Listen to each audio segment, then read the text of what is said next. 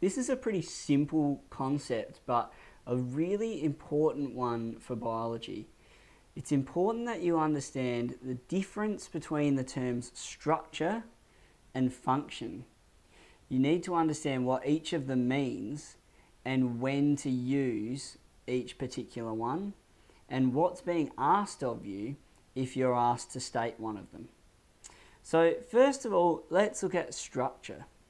If you're asked about the structure of something, then we're talking about what's it made of, or what does it look like. If you're asked about the function of something, then we're talking about, well, what's it do? What is its job? That's the difference between these two terms. It seems simple, but it's amazing how often students get mixed up between the two. With structure, we want to know what's it made of, or what does it look like. With function, we want to know what's it do, what's its job.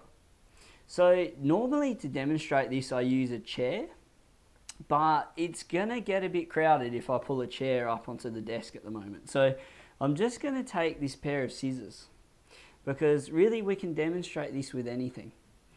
If you ask me about the structure of these scissors, well, I'm going to think, okay, what's it made of? What's it look like? Well, it's made of plastic handles and metal blades. There's sort of two handles and two holes. One's bigger than the other. And there's two blades, and they're joined together in the center with an axis like that.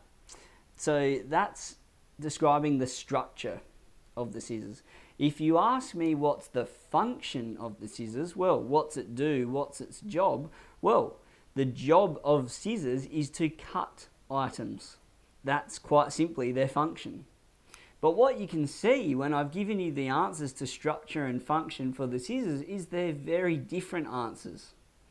And I'd look quite silly if you asked me what's the structure of these scissors and I said, well, they're used for cutting things.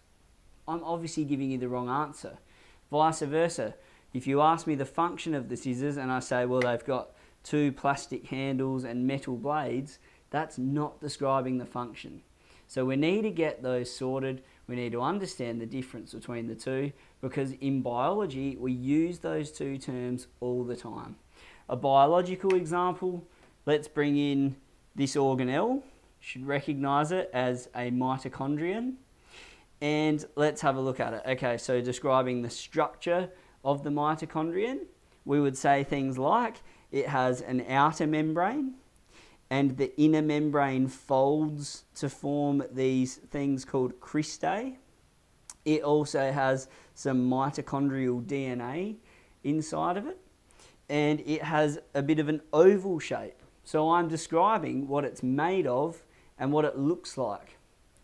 If you ask me about the function of the mitochondrion, I'm going to give you a totally different answer. I'm going to say, right, the function of the mitochondrion, it's the site of the latter stages of aerobic respiration, where energy is produced.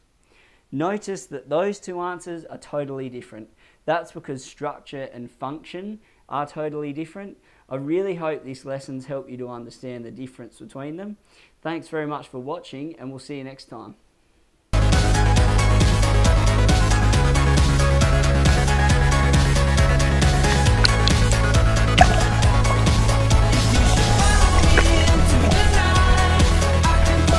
Ooh.